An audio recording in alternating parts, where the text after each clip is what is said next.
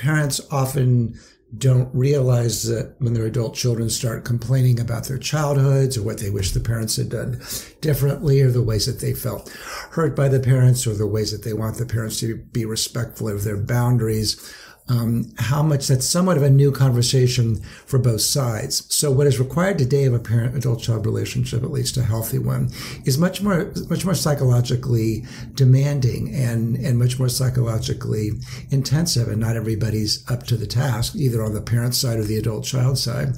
And when they're not, then the adult child can just choose to walk away.